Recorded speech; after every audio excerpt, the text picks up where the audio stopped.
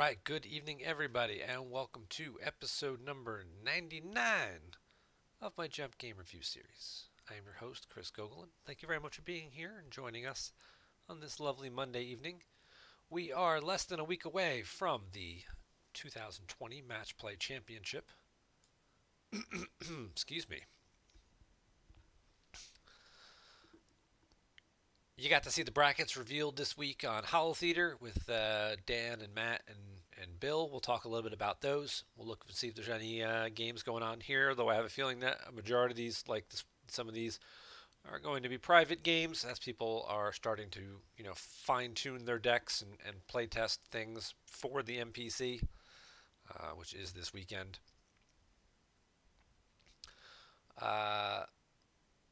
So yeah, it may not be too many games for us to jump into, but there's a couple out there. I mean, obviously there's one right here, Profit versus Map. That could be an interesting game. Probably a little one-dimensional. We'll pull it up. We'll take a quick peek while we're yapping about some other stuff. See what's going on here.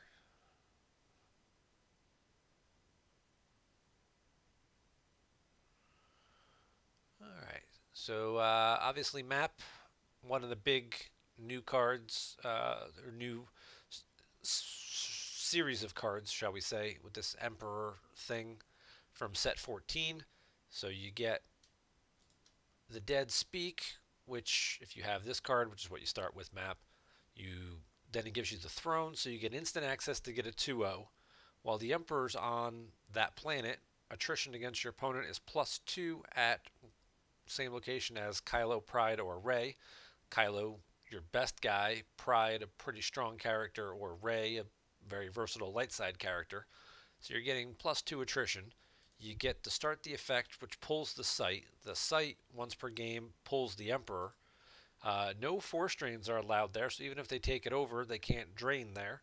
Light side icons are canceled here, so you can never make it a battleground. And light side characters are deploy +2 there. The Emperor himself never deploys or moves to a location with an icon, but he does let you draw the bottom card of your force pile. Same thing that Rey does. And once per game, if he's about to be lost, you can just take him back into hand. Also seems pretty good. Yeah. It's also a pretty big activation jump with Map, as we're looking at here. And Joker King wisely points out in the chat here. We are, Darkseid's the end of their second turn, and they're going to be activating 21 force. Now, granted, their opponent did give them 4. That's a lot for light side icons, too. Or a fairly large amount. 4. Usually you get like 1 or 2 from your opponent at this early stage of the game on your opponent's first turn, basically. So, but yeah, I mean, Map, you start this and these, so you get 2, 4, 5, plus 1 for you is 6 to start. You use the Dead Speak to get the 2/0, the 2/0 to get the Emperor. So now you just gave yourself 3 extra icons, putting you up to 9. Starkiller Base pulls this. You deploy a guy here and pull Jakku. So that's 11, 12, 13 that you've just given yourself by the end of your first turn. This is the one that if Emperor on table, you can go get the system. Some people use other stuff. I've seen Co-op also be used in place of this because this doesn't do a whole lot for you. It makes the troopers forfeit +1. Or you can put any 3 cards from your lost pile out of play to deploy a non-unique trooper from the lost pile. So it gets, your non-unique guys back. Not overly the greatest thing in the world. So I have seen people, instead of using this to get the system and then maybe you put cards out of play to get a trooper back, it's like, maybe we'll just play like Kuat or something, which can let me pull either of these systems. And then any of my other ships, other than like the finalizers, like if I'm running the Chimera and Thrawn or something, you can do some stuff like that. And then, yeah, then you get your other Sight out as well. It's all pullable. It's all big pull chains from the deck. You get a huge force activation bump. The downside, of course, is map is fairly restrictive on the character pool that it has to work with. So you just put 1, 2, 3, 4, 5 battlegrounds on the table that are all 2/1s, and none of them say drain -1 to the best of my knowledge. Nope. You just put 5 2/1 locations that have no drain reduction on any of them. So if you happen to be playing against a light side deck, that can sprawl or take over your opponent's sites and kind of just, you know, take the fight to them. They've really hamstringed themselves and hindered themselves. You know, force icons are a double-edged sword, right? We always say that.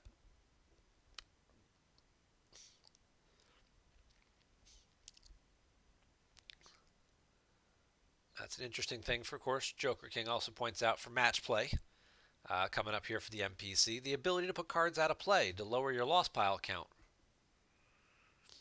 Now, this is sort of a cost. I think it's all related, so you'd have to have at least like Trooper in there. But yeah, I mean, late game you could just keep, you know, put 3 cards out of play, deploy Trooper, battle, forfeit the Trooper, and next turn just keep doing the same thing, just to keep putting your loss pile out of play, so you have no loss pile, just to give yourself a tiebreaker advantage.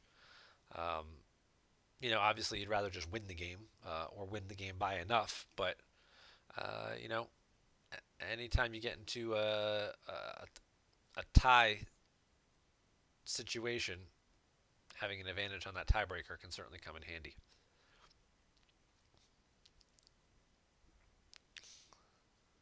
Let's go big screen on this.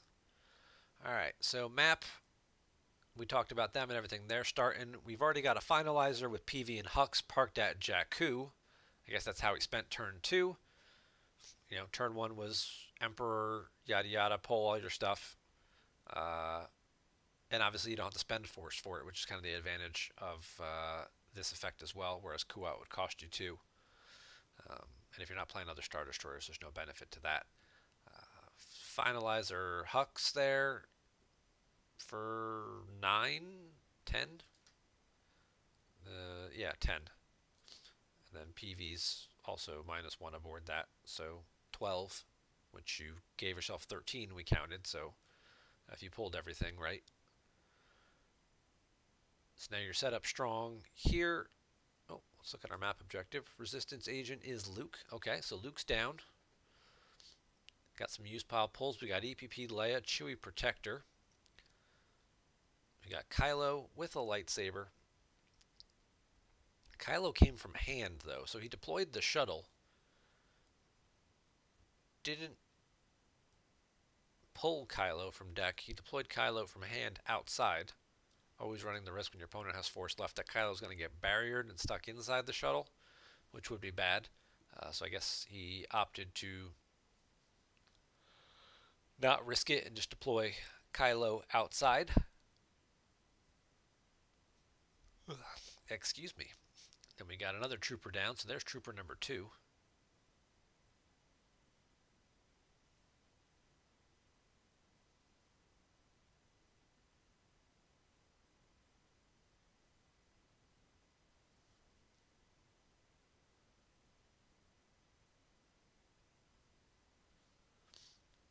And now he'll be able to use all his extra force and draw some cards. Prophet, on the other hand, started the typical Prophet stuff that we see. I must be allowed to speak. Wackling and Seeking. Seeking Virtual here. Occasionally we've seen like Jedi Business variations on this deck to let you take advantage of Qui-Gon and Mace Windu and some of those stronger Jedi characters. Especially with the city outskirts that can pull a Jedi once per game. But you also have the benefits of doing that with Luke and Ben Kenobi and that kind of stuff as well. We've seen the General Kenobi, General Leia versions of Prophet. I've seen Saitor be the third effect over Wackling, so you can get your weapons and, you know, give Leia a blaster, give Luke a lightsaber, that kind of stuff. Give Han a gun. Then you can do the blaster pings off that kind of stuff with a good blaster at your side. Um, so you get blaster ping, profit ping, force drains, BB-8 ping, kind of like that death by 1,000 paper cuts. Yes, Luke was the agent if you didn't see that earlier.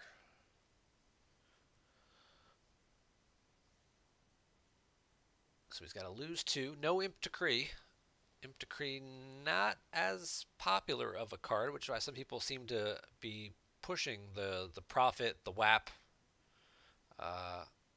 agenda, because Imp Decree doesn't have a lot of targets anymore, so it's a little bit more of a situational card slot.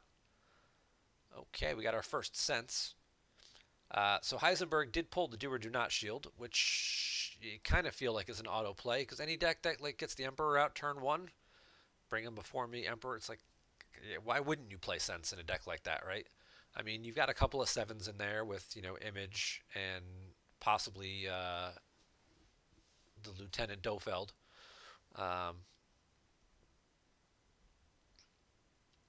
If Hux is out, he's +1, so he becomes a 7. So you could have a couple of 7s floating around there in the deck. All right, so he successfully senses the I think I can handle myself, loses the sense and 2 cards to stop a drain +1. Probably not the best way to use a sense. Just from I mean, obviously, yes, you're taking a card away from your opponent, a card that he could use multiple other times throughout the game. But here at this point in the game, instead of losing 1 force to a force drain, an extra 1 force, you just lost 3 cards. So you just hurt yourself for 2 extra cards. And now we've got the new Ray, who can also get pulled by the city outskirts. Once during your control phase, search your lost pile, choose 2 cards. Opponent places 1 out of play, and you get to retrieve the other. And then once per game, whoops, I think he just screwed that. Yeah, he's going to go back and get that. Once per game, may download a lightsaber on Rey.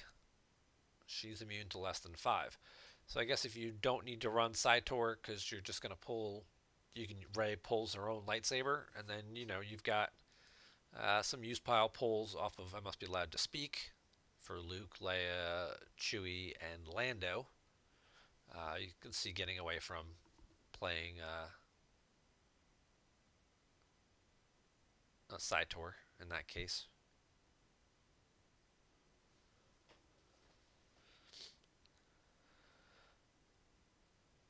Okay, so he's going to pull the Don't Do That Again shield.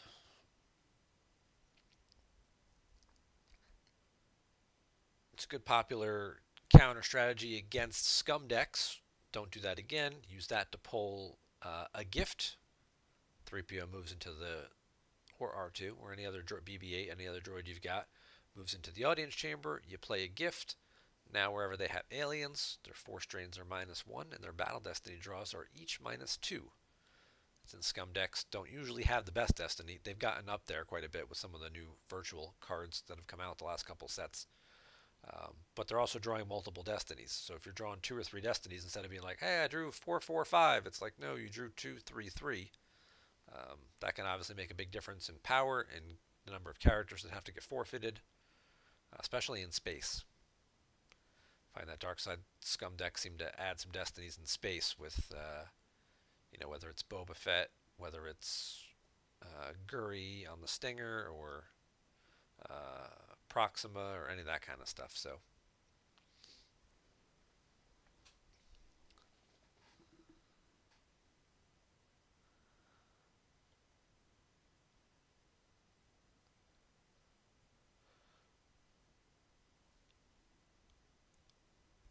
Maul does pull Weapon of the Sith to stop the weapon live. And Heisenberg is going to try and pull an immediate effect. He does find the gift. Also gives him the ability to now peek at his deck to find out what's in his reserve deck still. if he has the weapon for Ray or something like that.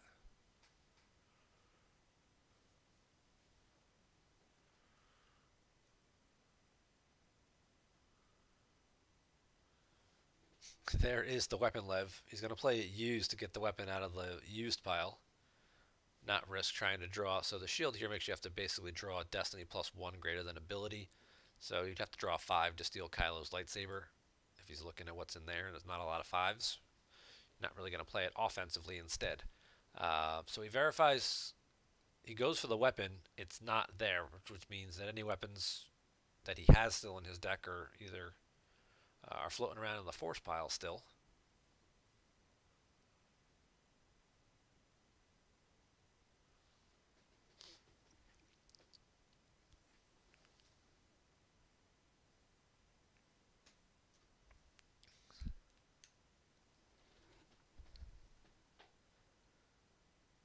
And now he's going to move 3PO over. He'll play the gift. I mean, it makes 3PO an undercover spy, which does help him block a drain. So on the move phase, 3PO can move back over to where Kylo is and kind of, box that out there.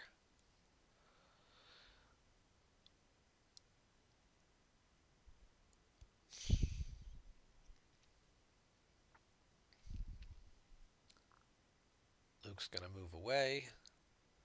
We'll see if Rey moves over as well, probably. I think he was hoping to have a little bit more to work with to possibly challenge that. So that's... He does have 3 battlegrounds now, though, so he can also pull Ultimatum. Oh, he's going to move Leia over. Is he going to move it? Yeah, he wouldn't move everybody over.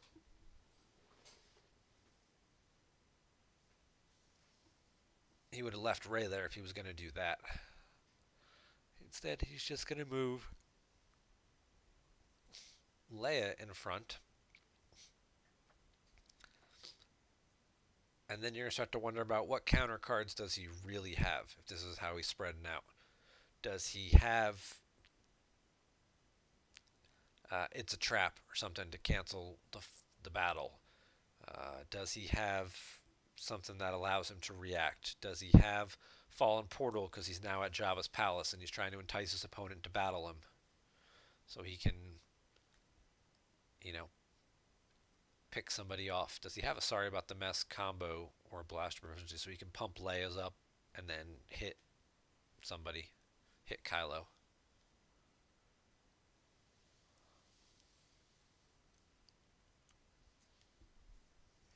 Does he just have a dodge? And he's just going to move Leia away. He's just going to block a drain of 3 for a turn. And hope that his dodge goes through and doesn't get sensed.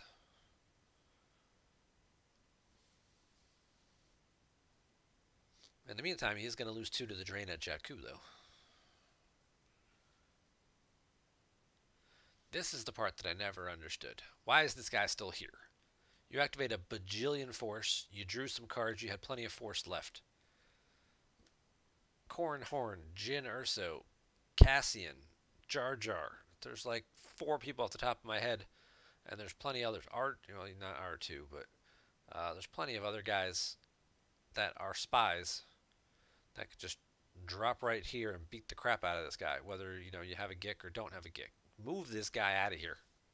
Put him up here as a passenger and just have a couple extra forfeit fodder.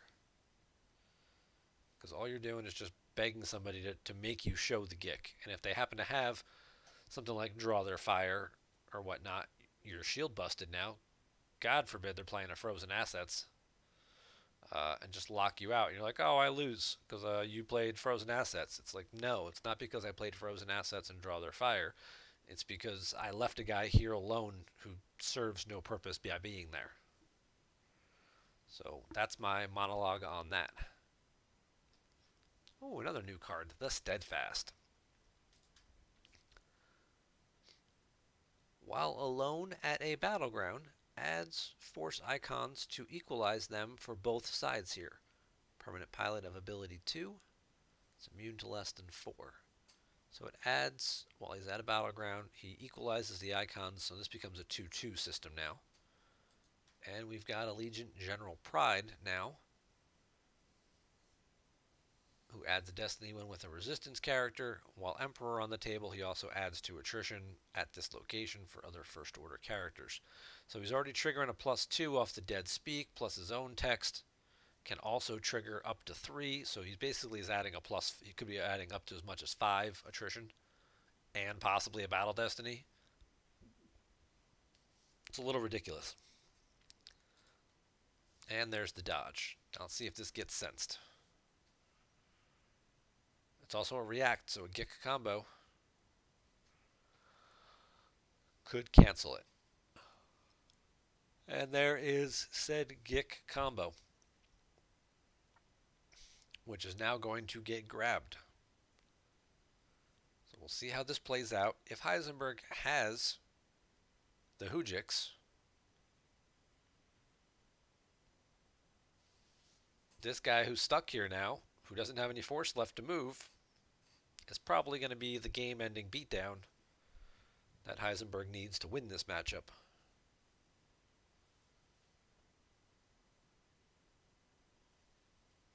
Are you not allowed to play frozen assets in profit? You may not deploy frozen assets. There you go. Okay, so you can't play it in profit. But in this case, you don't need to. Other decks, obviously, frozen assets, draw their fire is a thing. But obviously, in this deck, you can't play it. Thank you for the correction there. I haven't played profit in a little while. But hey, you don't need to now, because guess what? He didn't leave any force. And he also played a Gick, which you grabbed. So now he needs plenty of force. You don't even need to draw their fire anymore. So he blocks it with the dodge. He cancels the dodge with the gift, with the Gick combo. And then Heisenberg plays It's a Trap to cancel the battle anyway, because he saved a whole bunch of force. Then his opponent's turn, he moves 3PO over to block the drain. Prophet says each battleground location occupied by Han, Luke, Leia, Chewie, or Lando. So he's going to cause 1, 2, 3 ping damage.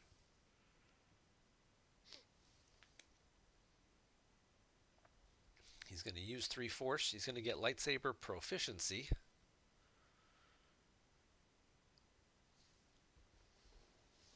With Wackling. Does it? Yeah, it does say while this side up. So, yeah, you could once you flip. You know, it's a thing. Jawas. Yeah, you could use Jawas too, I guess, if you wanted to. Don't tell Kendall, but yeah, you could use Jawas.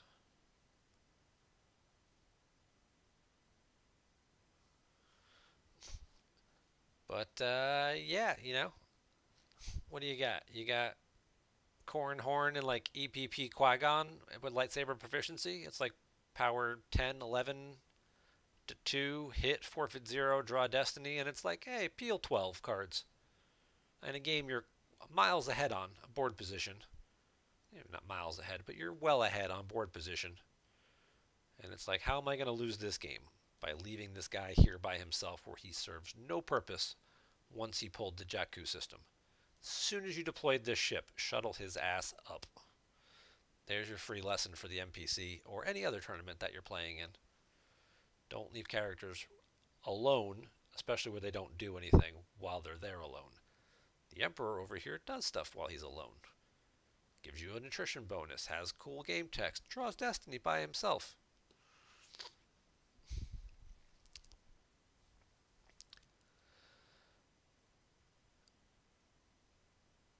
Okay, so Rey opted to have... He chose dodge and It's a Trap. His opponent put dodge out of play and allows Heisenberg to retrieve the It's a Trap.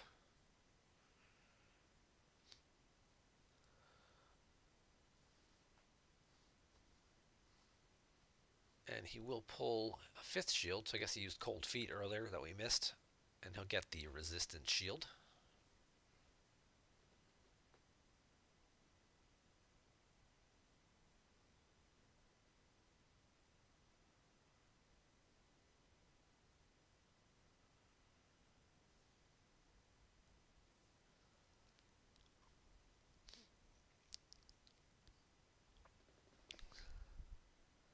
Alright, here's the 3 ping damage.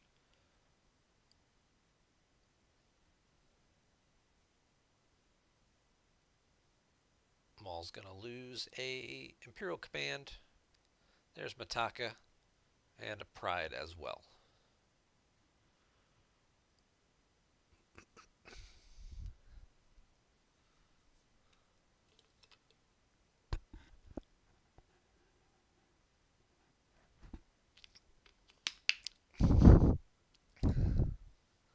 He's paying 3 to drain, so I guess he doesn't have the spy.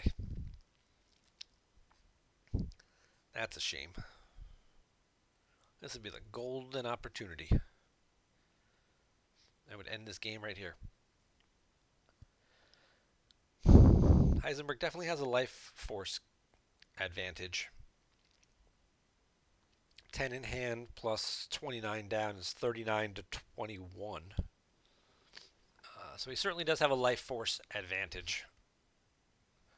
He is paying for all of his drains, but now he's just puffed up Ray with a lightsaber and a proficiency, which is going to get altered. All right, that's clever.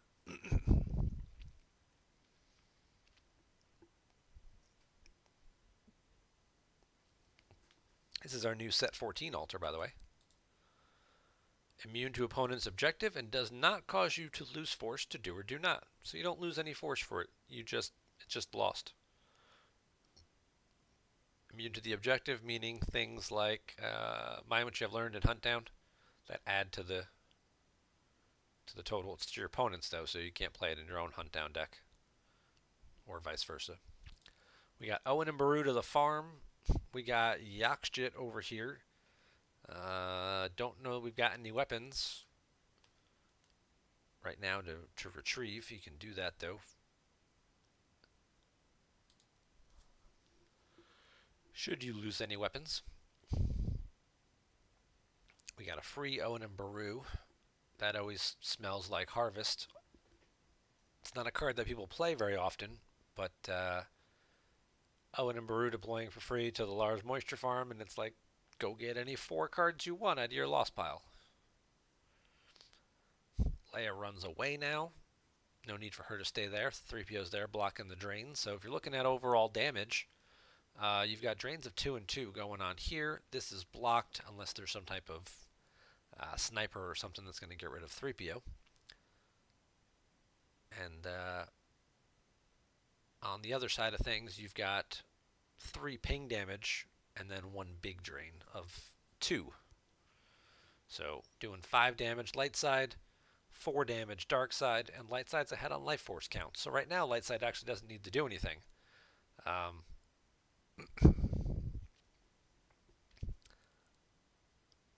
it's going to be dark side who's going to have to push the pace. The other problem earlier with deploying the shuttle, when you didn't use it to pull Kylo, now the shuttle has kind of got you landlocked into this, because now you've got to leave stuff here to defend it. This thing can't just like take off like when you put it over here or here. You know, the shuttle then just takes off and it, you know, docks on the finalizer or whatever. You're kind of stuck there with the shuttle at the site.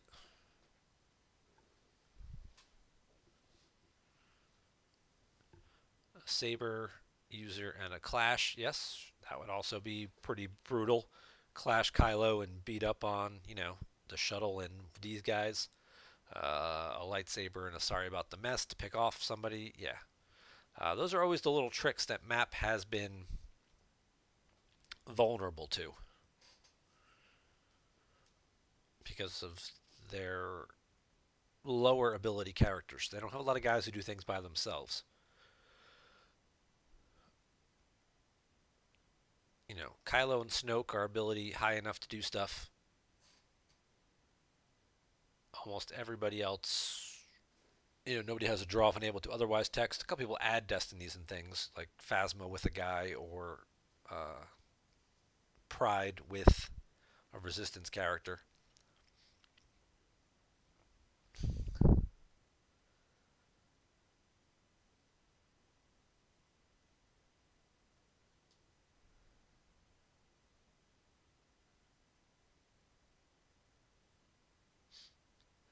We saw him draw it for Destiny earlier. There's obviously an Ellis floating around.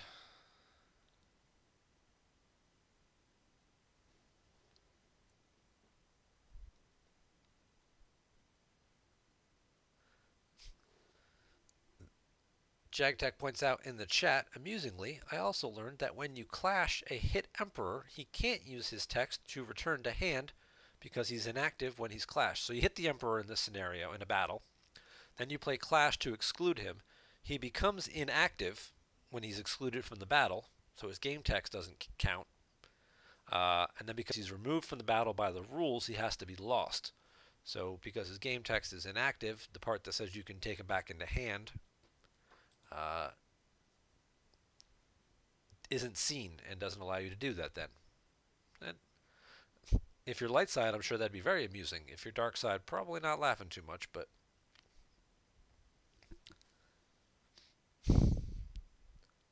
Heisenberg does pull a Grimtosh. Maybe a little later than he would want for that, but certainly does give him the option to see what's in his opponent's hand.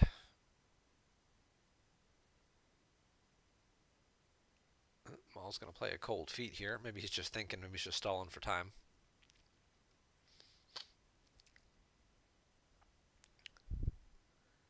And he just picks any old shield. Still in the activate phase here, so he does still have 7 force left.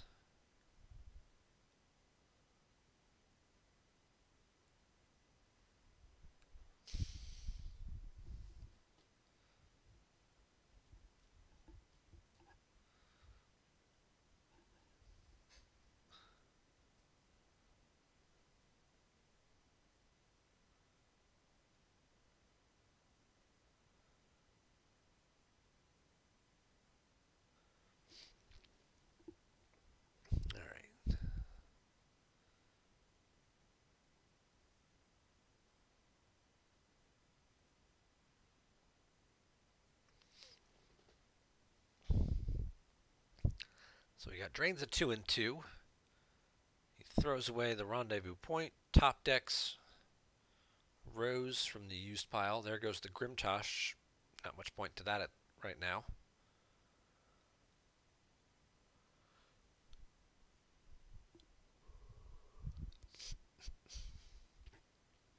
And there goes the escape pod combo as well.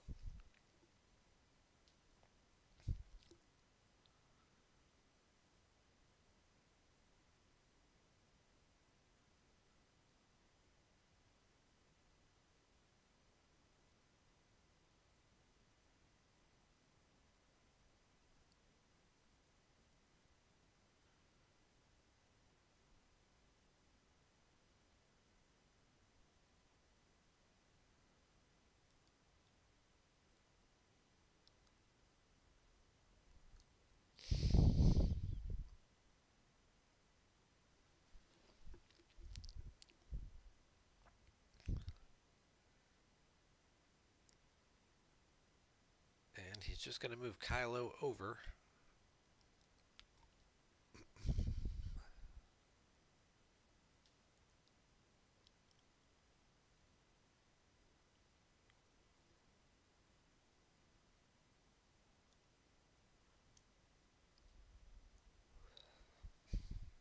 Oh, looks like he's going to change his mind.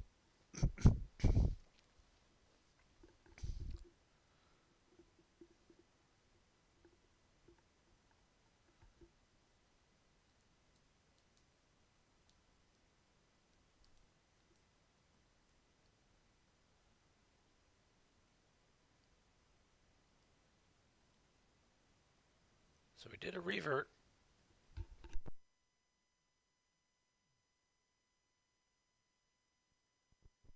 Excuse me again. So he did a revert and then moved Kylo onto the shuttle. And then takes Kylo back off the shuttle. Not sure where Kylo was going with the shuttle. Probably a misclick. Maybe he's playing on a tablet or something small.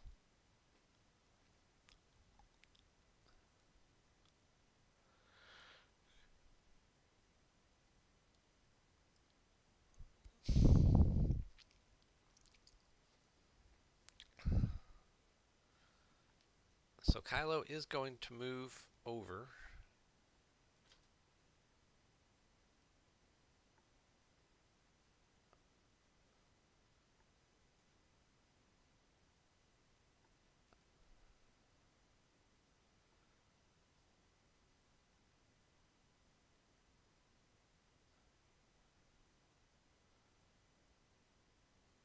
Heisenberg is going to move 3PO over to block the Kylo Saber drain. We're going to see light side move, dark side move the rest of their guys over, I guess, at this point, and leave the shuttle kind of hanging out to dry by itself.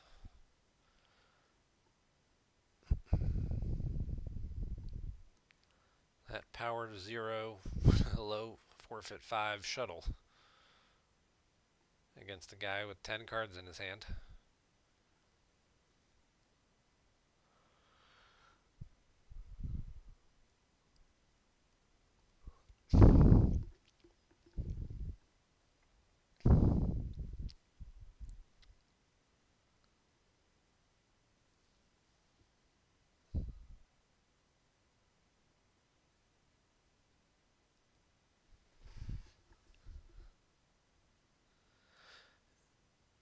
By moving 3PO over, he gives himself the option to just run away. There's not...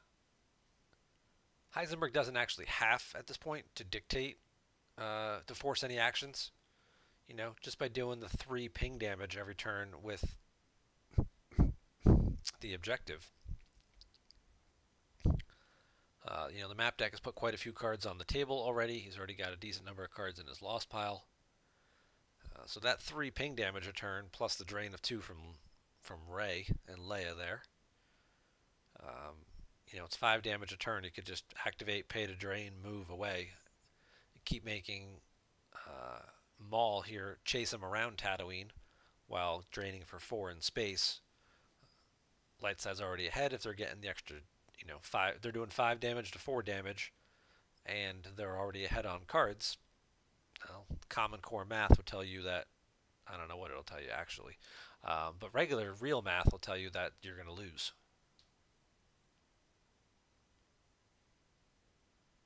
Did he forget it has a permanent pilot? I don't know. Like if the shuttle was totally empty, then yeah. Right, if there's nobody on the shuttle, but yeah, the shuttle does have a permanent pilot. And Gik is grabbed, so if he does have a second Gik, it would cost him to stack it. Because that's what this little thing says. Player must first stack it here and use +1 force for each interrupt in stack. So the second one would cost you 2, and he only saved 1. Maybe he's got a barrier.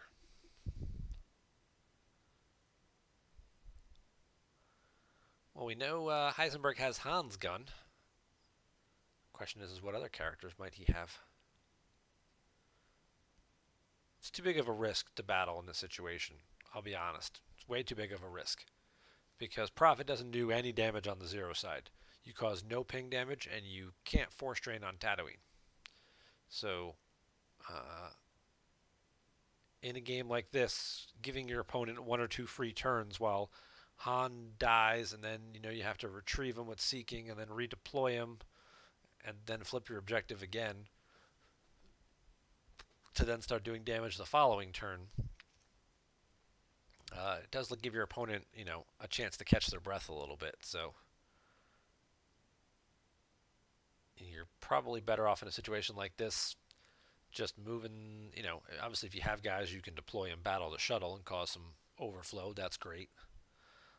If you have guys who can go off planet and spread him out further, he's only got 4 cards in hand and 12 cards left down here, and he's still losing.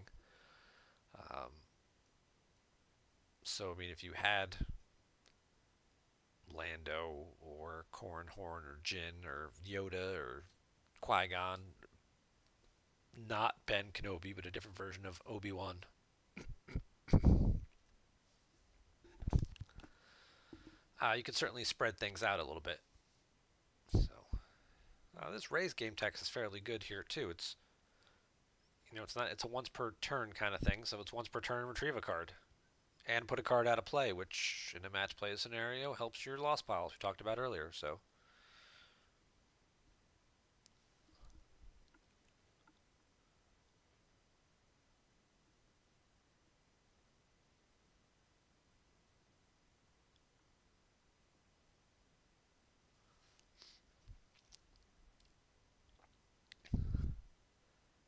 proficiency goes out of play, And the I think I can handle myself gets retrieved.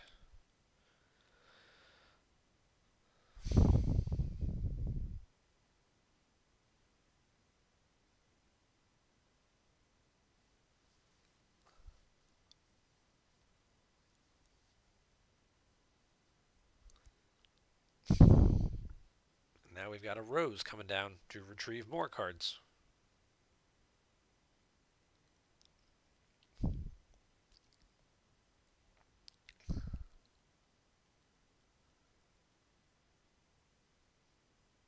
Hey, there's that APP Qui-Gon. Not quite as effective, you know.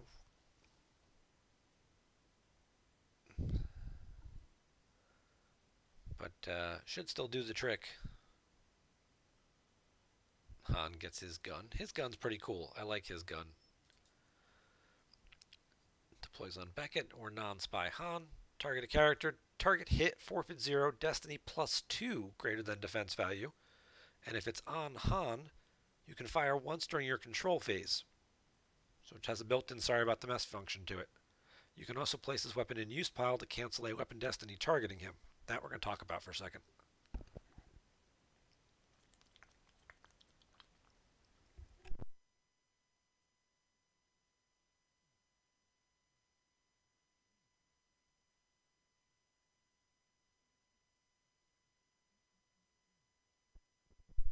Ouch. That's 12 to 0. That's the shuttle and 7 cards. And without a second kick, that should be game over, most likely. But anywho, so in profit, you have to be careful with this because while armed with the blaster, Han is defense value +2. So Han becomes defense value 5. If you throw the gun in the use pile to cancel the weapon destiny targeting him, it lowers his defense value back to 3 because he's no longer armed with the blaster. So like they swing at him with the lightsaber, and that first destiny, like they draw a 4, and you're like, okay, well he's not hit yet, and then they draw another 4, and you're like, oh crap, he's hit now because it's an 8. I'm gonna throw the gun to the use pile to lower, to cancel that second 4. Okay, but now you've just lowered your defense value to 3, so you're still hit. Just something to keep in mind. Obviously, putting the gun in your use pile is advantageous because it gets you a card back, and when you redeploy Han and get him out later again, you can try and put the gun back on him. So it probably still works out in your benefit like that, but make sure you think that through and actually want to do that before you go any further. So he didn't have anything cool. He peeled 7 cards: a barrier, a laser cannon barrier, battery, a Mara Jade, a point man, a sense, all off the reserve deck, Mataka, and command. So he peeled 7. And now Heisenberg can freely just move away and win the game in 2 turns.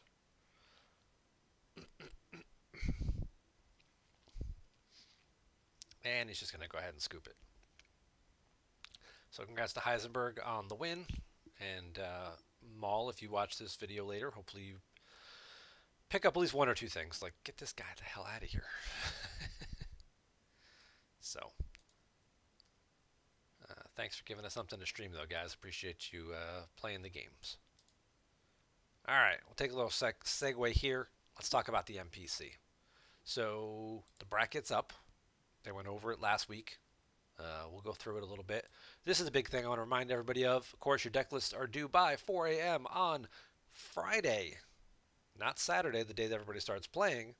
Your deck lists are due at 4 a.m. on Friday, the day before. So they have time to compile all of the deck lists into the various algorithms that they need to, so they can set up and run deck checks throughout the event to compare them in the list you're playing against the file you submitted. So they do that. They need that a day in advance to get all that coordinated. Sorry, I can't shake this thing. So basically, before you go to bed Thursday night, make sure you submit your deck lists.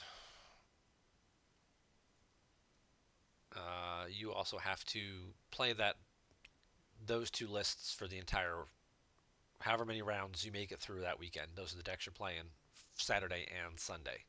Can't change decks till the following weekend. There's a prediction contest for the bracket where you can predict some winners.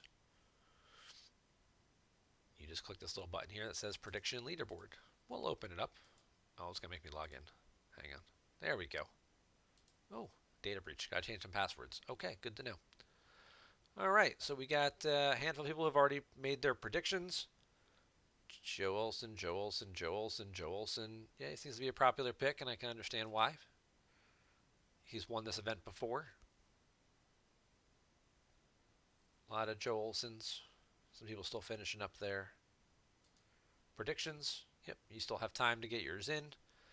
This is probably due by Saturday morning before the first games kick off.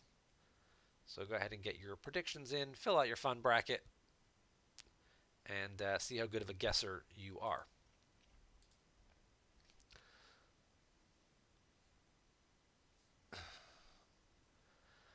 All right, so since Joe Olsen is predicted to win by most people, let's take a look at his bracket here and see what we got. So Joe's got a bye, so don't pick Joe to lose the first round. Then we got Sam and Paul. That's a pretty even match there. They're both good players. They both have had, strong records in months of the OCS and things like that. And they're both been fairly active. Not like either of them has really had a long time off.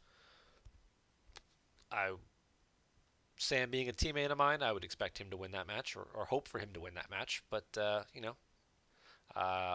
Paul's a good guy. I really enjoyed our conversations at Euro Worlds back in Germany a year and a half ago. So, good luck to them both. You got your GEMP PC winner, Joker King, against David Dredge. Bill Kafer, Steven Squirlock, possibly being a Bill Kafer, Chris Hull matchup here in round 2, which should be for some good games there. Joe versus either of these guys, you'd favor Joe being the champ that he is, but Joe is probably thinking further ahead. Joe's looking at who else is in my bracket. All right, I possibly have Charlie and Jared down here, so you hope nobody gets overlooked, but there's always that possibility that one of these guys is like, I know what I'm gonna beat Joe with, and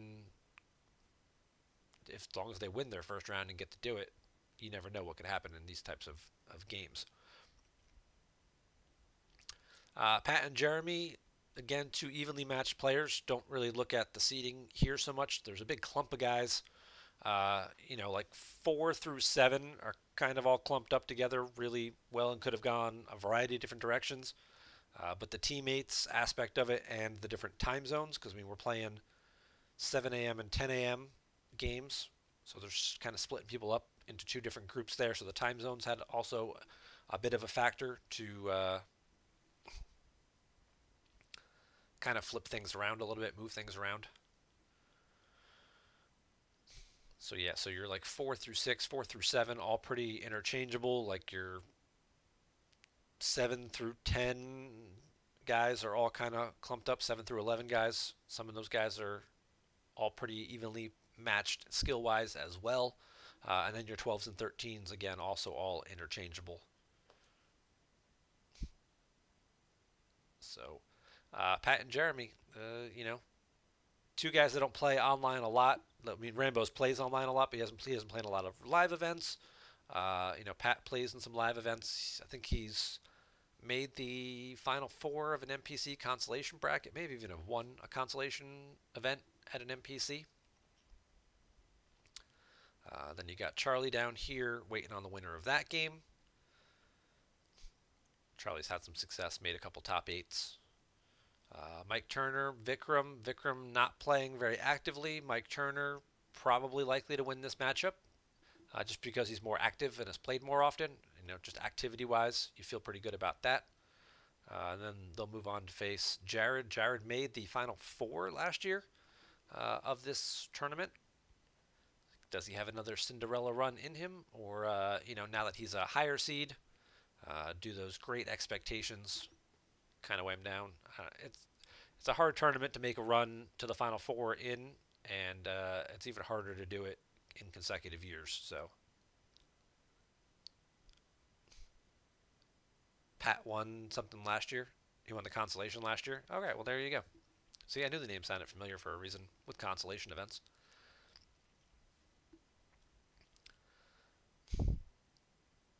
So yeah, most people obviously in the prediction contest are thinking Joe's going to pull out of this bracket, but it wouldn't surprise me at all to see, the winner of this Joker King Bill matchup get to the top eight and get out of the or final four, come out of this bracket, possibly upset Joe, or get to the top eight. We'll say upset Joe and get to the top eight and face off against the bottom half of the bracket.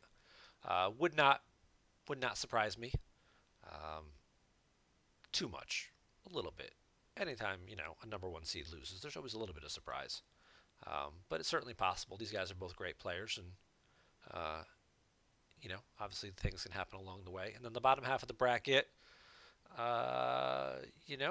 Mike could pull off an upset over Jared. Either of these guys could pull off an upset over Charlie. So kind of a wide open bottom half, but if you're betting against, if you're going against the seeding, and you're like, who could be a surprise to come out of this? I could see like a Charlie Chris Hull kind of 3-4 matchup for the top eight as a possibility.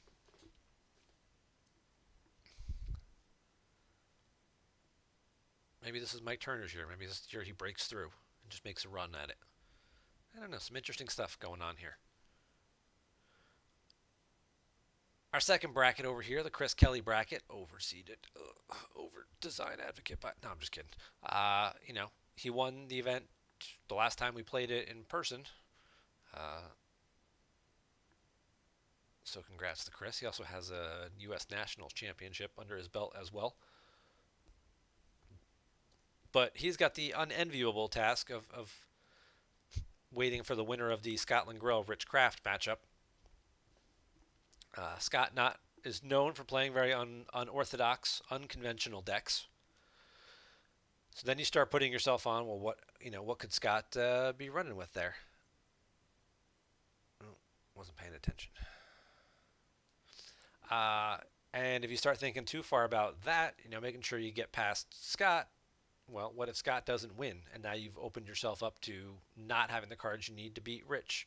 Or, great, you won, you got your bye, and then you beat Scott, and now you're sitting here waiting on Timo or Matt Lutz, two guys, who also were in the final four of the GEMP PC, and could easily come out of the top half of this bracket. So again, lots of interesting matchups and things that could sort of play out in here. You look at the bottom half of the bracket, you got, Shaw and Werfs, two strong players. Werfs has made a couple of top eights in the last couple of years, a couple of top final four at Nationals 2 years ago, where I think he lost to Greg in Minnesota in that final four. So could set up a rematch of that. Matt Scott made a deep run to the top eight last year, I think, in the MPC. I think that's right. I think Matt and I played in the top 16, and he squeezed by me by one card and made it to the next round, where I think he lost to Jared by like 1 or 2 cards for Jared to advance to the final four. That sounds familiar. But you got Justin Mayashiro, who's always been in that conversation of the next breakout star, or just a guy who's always kind of hovering around the top eight. Who's kind of put up some 5 and 3s at some big events, and just kind of that one win shy of getting over that hump. Could certainly be his year. Taking on a returning Minnesota guy, Garrett Larson. Garrett, one of the former advocates from way back in the day. Kind of coming back to the game. He's been a moderator on the forums for years, but hasn't really actively played much. Same thing with Zach Stenerson here. Another guy who was very active, didn't really play for a number of years, and then kind of pops up every time anytime we do something in Minnesota is when Zach usually pops up. But now he's starting to play a little bit more online. We've seen him in a couple of online majors event in the COVID era. But, I would not put my money on Chris Kelly making the final four out of this bracket. Between the Timo, Matt Lutz possibility, between, dodging this bullet and then this bullet, and then the Shaw Wirfs bullet as well. Chris, great player, certainly capable of it. If you're taking Chris Kelly against the field in that bracket, I'm taking the field.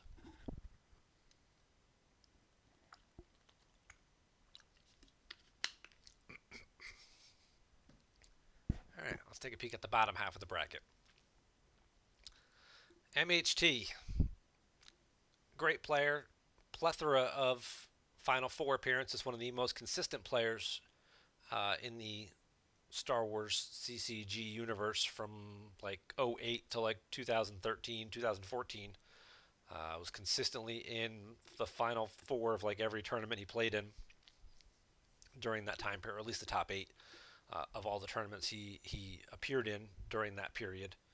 And then, moved to Australia to work on his master's, PhD, one of those things. So kind of fell out of the live event tournament circuit, but, has been playing on GEMP off and on for a little while in terms of the OCS and some other events and things, and now with us still running majors online, Matt's made a pretty good dent in the competition in the last couple of events. Edward Sheehan, Sean Dixon.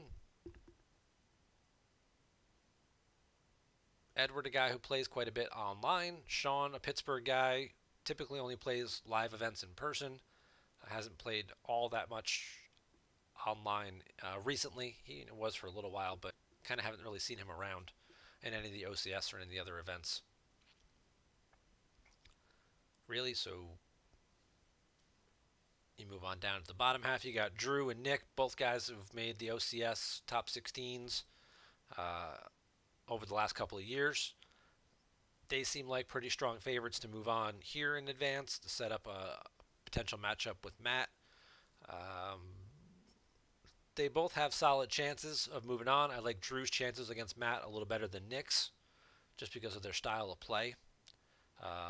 Matt plays a lot of control decks. Nick plays a lot of control decks.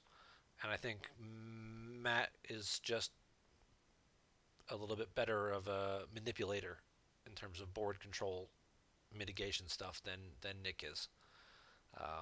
So I think that would favor Matt slightly in a matchup against Nick.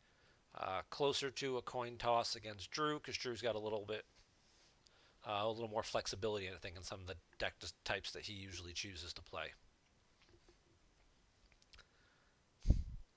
Bottom half of the bracket, you've got the wild card, David Woods, the guy that Brian Fred fears, apparently, taking on the Bring Him Before Me Canadian Pierre. And then Trunzo after that. The bottom half here, you've got Jared, Jason, and Bob. This should be a good game between these guys. This may be one of the games I potentially end up streaming. I don't know. I was going to try and do some streaming at this 10 a.m. matchup time slot, depending on if I'm allowed, because I'm playing in the event, and there's some discussion going on about whether people can't stream until after you've been eliminated or not. I haven't followed the rest of that thread going on in the tournament committee chat today, so I don't know if a decision was made or not yet, but there was a discussion about that as to whether or not people should be streaming, as long as you're not streaming while you're playing, or not streaming or not watching the stream while you're playing, which is kind of how we did it previously. But then there was also some discussion about whether you just shouldn't stream at all until after you're eliminated from the tournament, especially with the field of only being 52 this year and a number of people sitting out. Are there enough streamers to go around for those early morning games? That we can afford to hold off on that, so that may be an option as well. But this would be a game that I think would be pretty good to stream. I think these are two pretty evenly matched players, and usually play some slightly interesting, colorful decks. So whoever ends up streaming, this might be a pretty good game to stream. Trunzo Jared potentially could be a very solid matchup there. I think they may have played 2 years ago in the GEMP PC, possibly. That sounds vaguely familiar. Maybe they were both in the Final Four of that event, but maybe didn't play each other. I'm trying to remember, it's been a while. But Jared obviously also has had some good success lately, earning him a number 2 seed.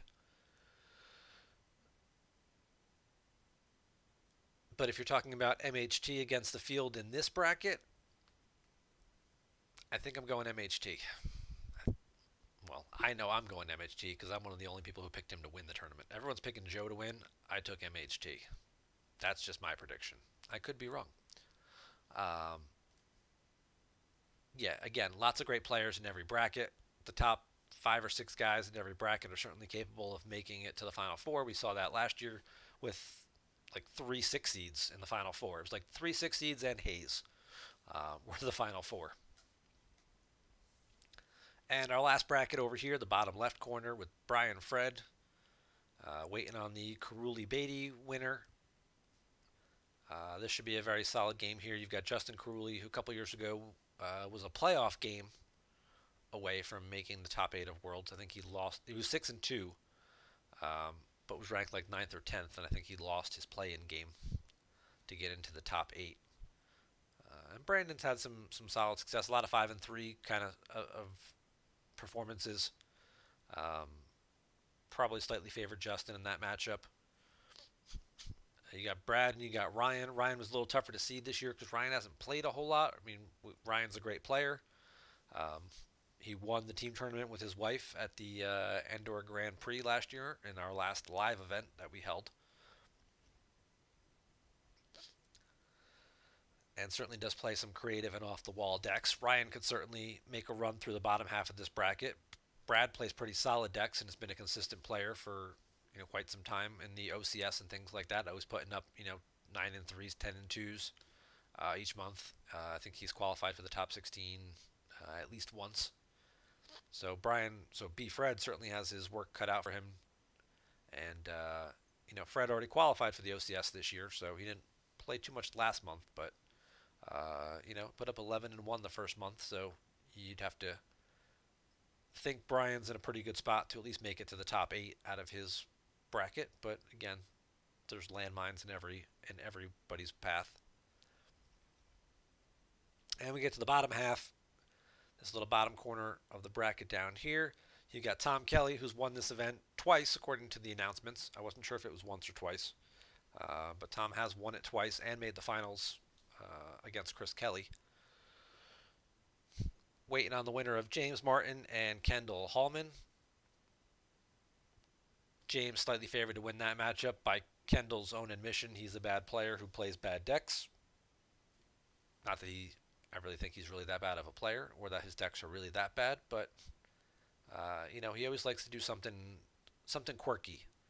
And sometimes it works and sometimes it doesn't. So Kendall was nice enough to host me on his podcast, which if you haven't listened to it yet, was a pretty good time. It was an hour. I think we talked like an hour and 45 minutes.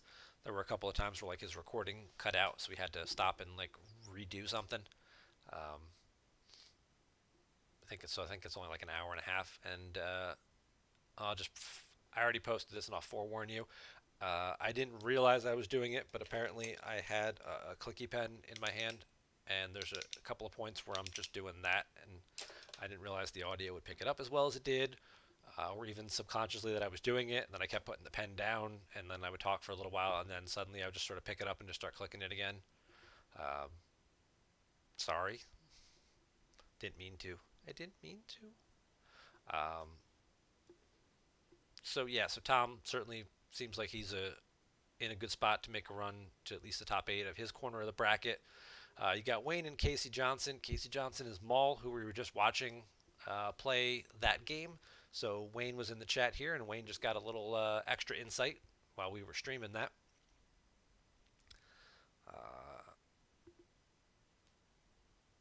And if Casey leaves himself wide open to a beatdown like he just did with that the shuttle or the first order stormtrooper there, I think Wayne's chances of advancing are pretty good.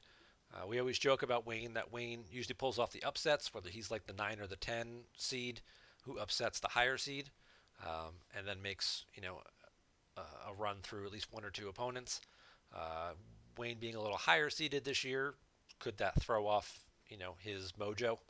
Probably not. I think Wayne's in a good position, and then possibly could be. Well, I'm expecting that he'll be my opponent in game 2. I look forward to that matchup.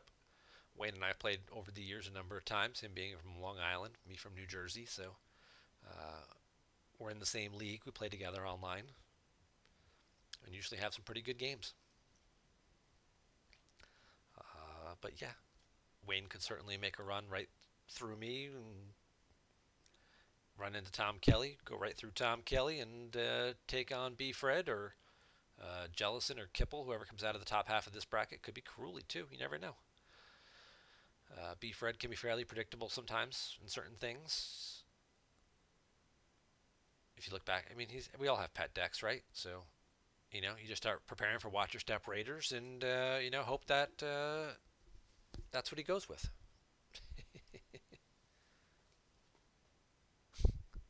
Add 6 spies to my deck. Got it. Yeah, there you go. There you go. What's that? What's that effect? Kane Addis. I know it's a dark side card. Is there a light side version of that? Encampment? I don't. Nah, I think those don't work. You have to occupy the site first. I was gonna say just deploy it on the site. Use.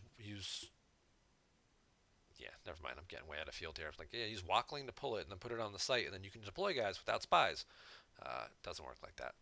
But best of luck to all 52 entrants in this year's MPC. A little sad it was only 52. I would have thought it being online and everything, but we had a full bracket last year and had a few people who wanted to get in but couldn't, and we were doing last minute shuffles before posting the bracket to get people into the event. So only having 52 this year, I'll say it, even if nobody else will. I'm disappointed by that. I'm a little disappointed by that. I mean, I'm thankful for all 52 people who signed up to play. Don't get me wrong at all. But, there's a lot of people missing from this year's event that could have filled out some of these slots. So it should be a great time. We'll be doing live streaming all weekend on a variety of channels. We'll have that multi-channel thing going again where you've got 2 or 3 games going on at once, which is awesome. All the details about the streaming will all be posted probably in a separate forum here. It'll all be on Twitch. Dan will probably be on the main PC page, and then a lot of other people will be on their own individual pages, and there'll be links and stuff all posted right here on the forums. So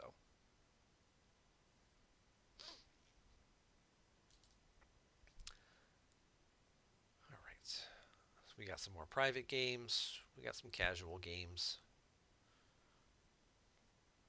Oh, uh-oh, here's Bill's opponent. There you go, Bill. We'll get you 5 seconds of scouting. He's playing Watto. Look out.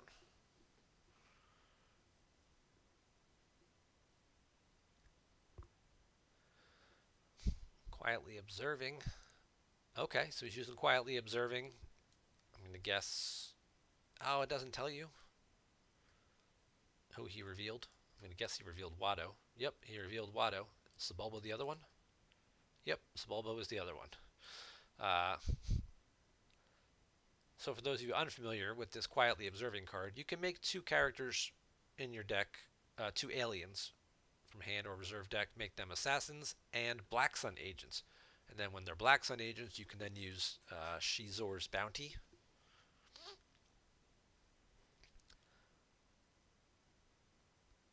Which lets you...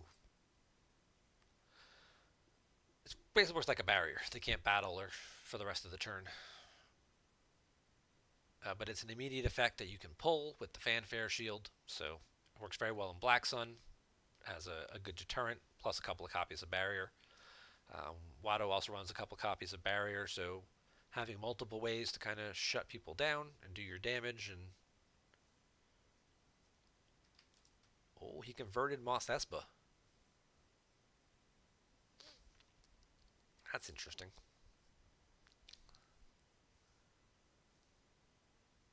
Alright, so he retrieves 5, gets back Leia, Old Ben, Rendezvous Point on Tatooine, Projection, and it could be worse. And then Squirrellock plays the imbalanced Kinton Strider combo to make him lose half, which rounds down, I believe it says. Round down, yes. So he loses 2 force. And he top decks Odin Nestler and Qui-Gon Jinn. So he's got the anti-alien Qui-Gon here.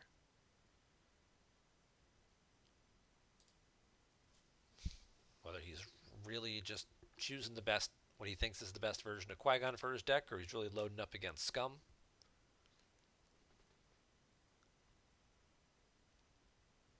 Oh, I definitely understand that, Antares. It's a complex game to learn. It's kind of one of the reasons I do the show, is to help try and provide little bits of knowledge, little bits of, lines of play and things like that, and why certain strategies work better than others, and just sort of also help with the fundamental rules of the game that some people also struggle with, and it's can definitely be a big time commitment for sure.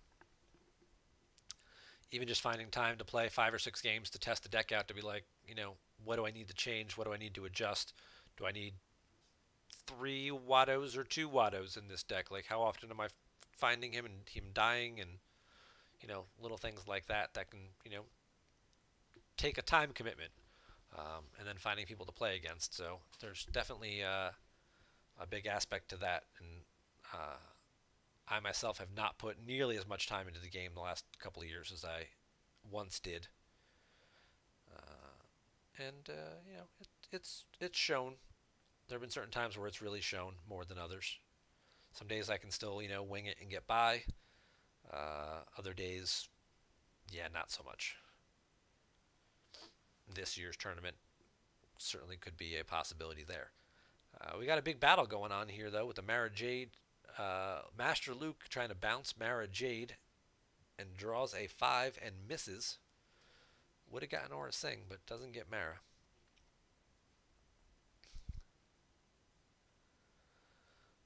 Mara will now take a swing at said Luke.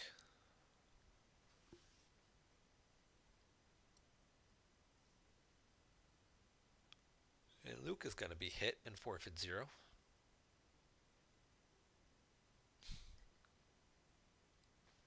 What do we got here? Is this like a Jedi lightsaber? It is a Jedi lightsaber. Going after the Emperor. Draws another Jedi lightsaber.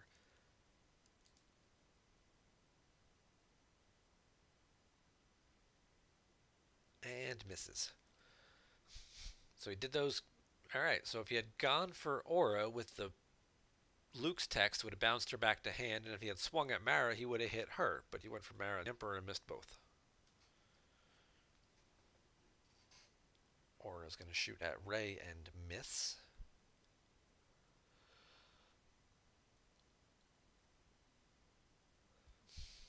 Han was released. The objective is flipped, so he already did his retrieval, which we saw earlier. Got hit with the ping damage for retrieving for the imbalance combo.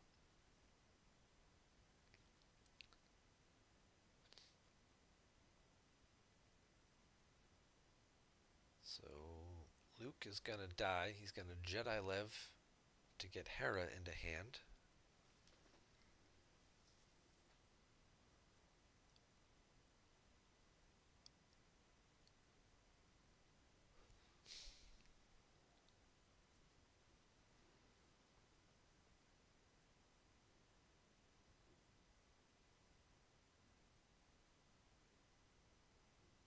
Draws another Jedi lightsaber. Is he running like 4 Jedi lightsabers in this deck?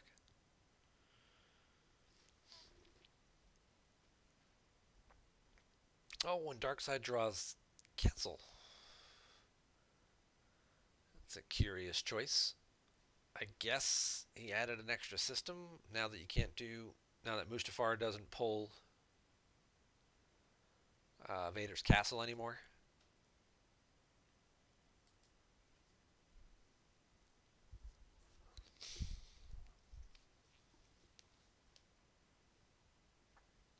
He added an extra system.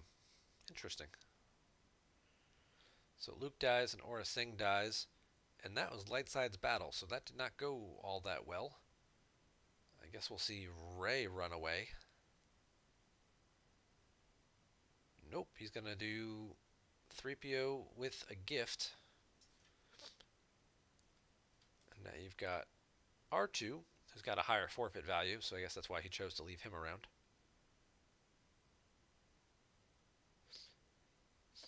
If at a battleground site with 3PO, may subtract 1 from each opponent's battle destiny at same and related sites. Did he do this?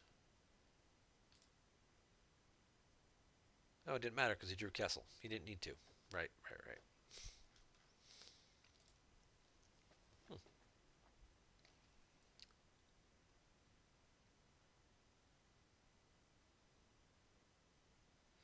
All right, that's probably be our last turn of this game, and then we'll wrap it up. Wrap up the show for tonight. I need to get to work on some NPC decks myself here. Only got 3 days to figure out what I'm gonna play, and then what I think the ideal version of said decks are. There's certainly a lot of decks to choose from for each side. They all have certain pros and cons. We happen to watch 2 profit games for light side. That's certainly a viable strategy. You've always got, your mains platform for light side, whether it's Throne Room, Tig, or Hitco. And then you've got a variety of old allies, Legend, QMC, which are pretty decent. Diplo's pretty decent. None of them jump out as being like ridiculously overpowered the way we've seen like Hitco was, a couple months ago, where it's just like, all right, this is just stupid not to play this deck. Um, I think they're all a little closer together, but they're all very diverse in what they do. EBO kind of the same way as well, and they also have their rock paper scissors matchup.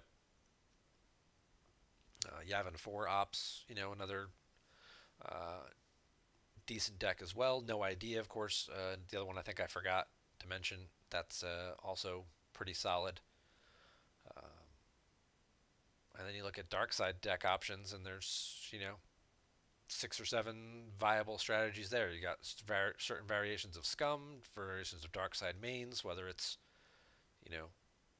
Court, CCT, or my kind of Scum. Like, this isn't really a thing, but Court or CCT are both pretty strong. Um, Watto's obviously a fairly strong, more of a mains style deck. Hunt down V, a stunning move, all pretty solid. Entanglements took a little bit of a hit, but still decent. Rops kind of in the same way, still decent. You could, kind of port an Entanglements deck over to Rops now. Map probably will be one of the more popular decks in the whole field. It would not surprise me. And I'm sure you'll see some other, you know, other decks represented as well, like possibly Watto or Set Your Course, or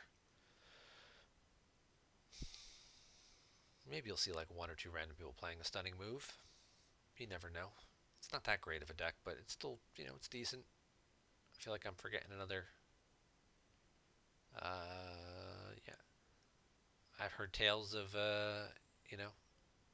could be like some Black Sun or, combat readiness decks, CRV decks, whether it's like a Tatooine or like a Hoth Walker occupation kind of thing, or just occupation decks in general. Tatooine occupation.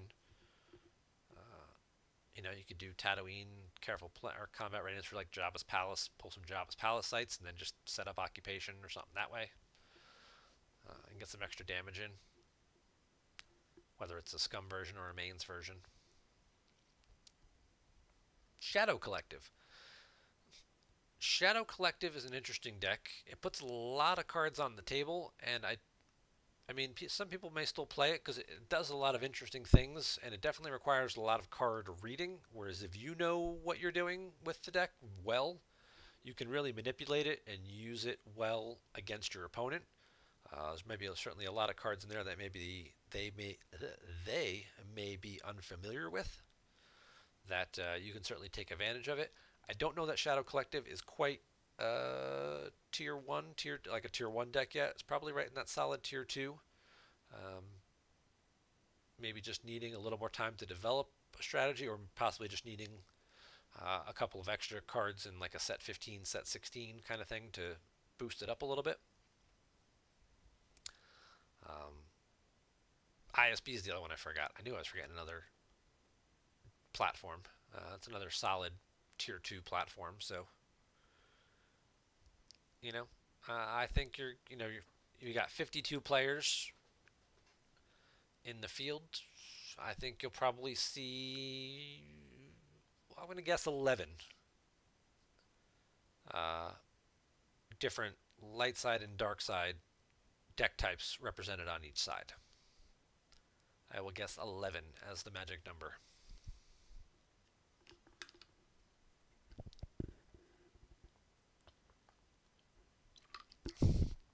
While we were watching this game, BB-8 and Ray died, and P-59 got lost as well. Did P-59 shoot anybody? Yes, he did.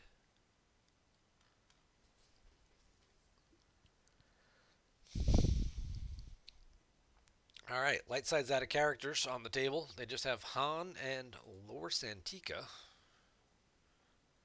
One of your other resistant characters present can make a regular move.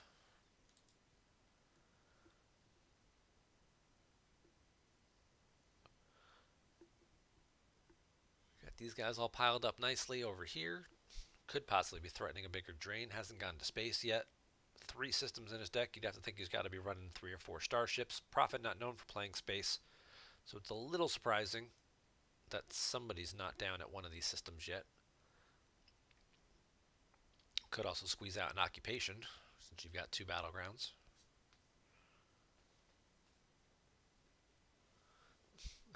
Clearly Court is the best dark side deck, says Joker King. Well, that's it then. Everybody play Court. Everybody play Court. Court and Throne Room, ready, go. Court first Prophet. It's a scenario tournament. Every dark side deck has to play the Court objective. Every light side deck has to play the Prophet objective. Ready, go. That'd be interesting.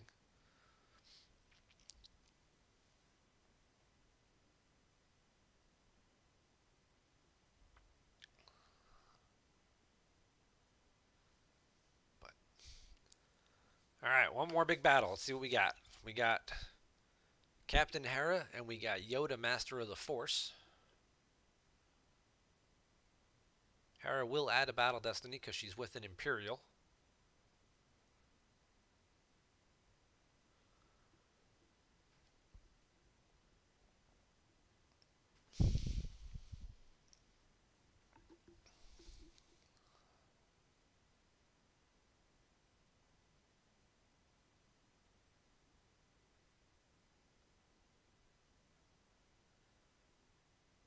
Without any weapons there, your best case scenario is you get rid of Mara, I think.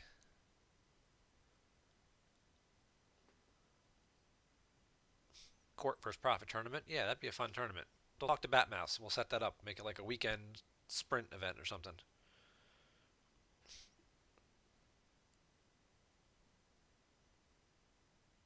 See all kinds of tech and anti-tech, and everybody starting Chalba Khan and pulling the Cloud City Engineer to convert the audience chamber back to your audience chamber so you can then pull your extra aliens and all kinds of shenanigans.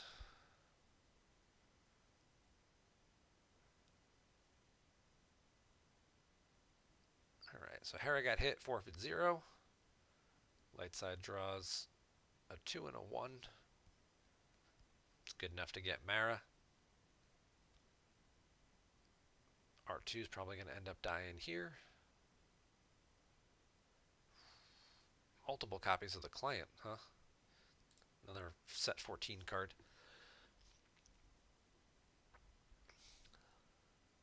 During your control phase, if present at a site and your bounty hunter occupies a battleground, opponent loses 1 force. So just an extra 1 force ping, and the bounty hunter only has to occupy a battleground.